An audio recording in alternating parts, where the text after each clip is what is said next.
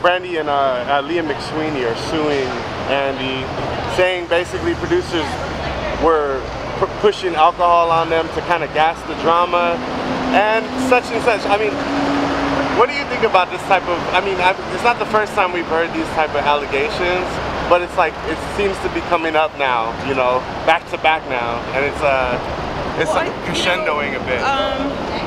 First and foremost, that has not been my experience. Right. I did the first Ultimate Girls Trip. I did Real Housewives of Atlanta for over 11 years. Yeah. And everything that I did on the show was a choice. I think grown people, at the end of the day, have to be accountable and responsible for themselves. Right. Not put themselves in situations where if they have an issue, that it could cause an issue. You know what I'm saying? I mean, my heart goes out to anyone who does have a drinking problem, but I will say, again, my experience, I've never been forced to do anything on either show, Girls Trip, or Real Housewives of Atlanta against my will. I drink, if anything, I enjoy a cocktail. I'm usually asking him for the drink.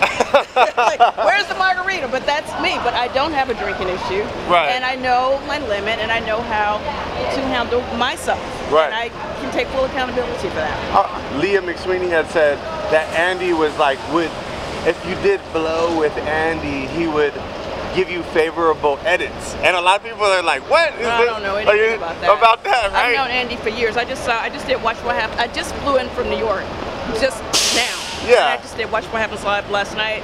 I just saw Andy. He's I've never seen him do blow, and certainly never offered me blow. Which is pretty crazy, you know, like, I mean, I'm just speaking for myself.